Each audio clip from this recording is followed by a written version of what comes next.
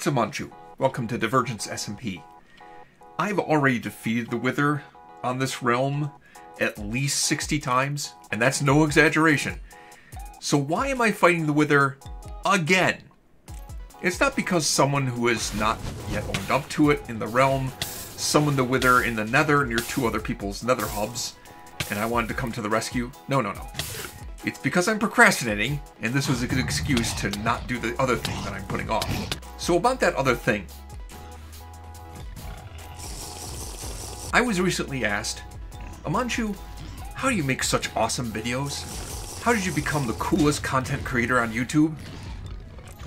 And I tell my mom, it's all thanks to my process. The first minute of my videos are carefully scripted and rehearsed. In the first 30 seconds, there needs to be a hook to keep the viewers invested, a reason for them to want to keep watching. So for my next video, I figured out what I wanted to build. I've built a mock-up in a creative world. I've picked out a site for the build and collected all the materials. And then I was stuck. I just couldn't figure out how I wanted to start it. I know I want to have a time-lapse in it, but I can't decide if I want to start with a time-lapse with commentary over the top of it, or run through a step-by-step explanation of how I'm going to build the thing first, and then do the time-lapse with no commentary. Knowing how the video is going to go is going to affect how I start the video and how I go about recording it. So I put off starting that build all weekend, and now all of a sudden it's Tuesday and I've got nothing to show this week.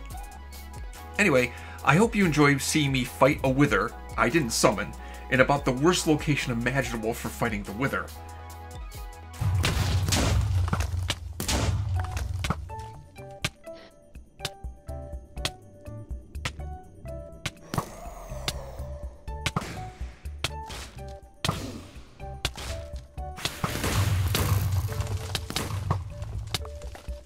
I was not as prepared as I would have liked.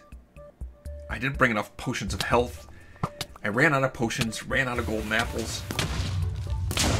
But it's been a long time since any Wither got the better of me. If I'd known where the thing was, I would have been ready when it appeared.